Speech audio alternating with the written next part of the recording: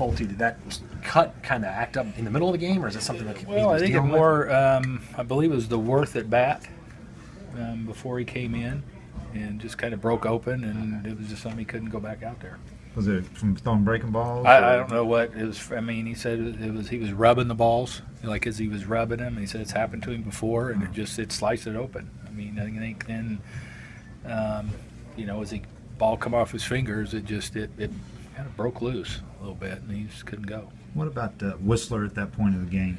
Just, I mean, what was the thinking there? Didn't have anybody else, really. I mean, it was just I had some guys that I wanted to get through the sixth to get it to Sammy and Ramirez is what that was, and a lot of those other guys haven't been back to back. I mean, you just got to be careful with them guys. I mean, it's like they're asking them to go in uncharted territory, and we're behind in the game. We need them to get 3 outs right there to try and bridge the gap, because we'd used a lot of the other guys the day before, and Luke Jackson had pitched 2 innings and 40 pitches a day ago, and it was kind of that's who we had.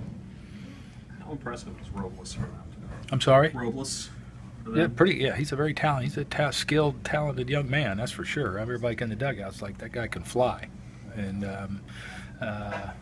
know, he's a nice-looking player. Ozzie, again, he does it, another home run. Ozzie just keeps doing it. I mean, it's just it's fun to watch this kid play. I mean, he's another very skilled young player that's going to have he's going to provide a lot of.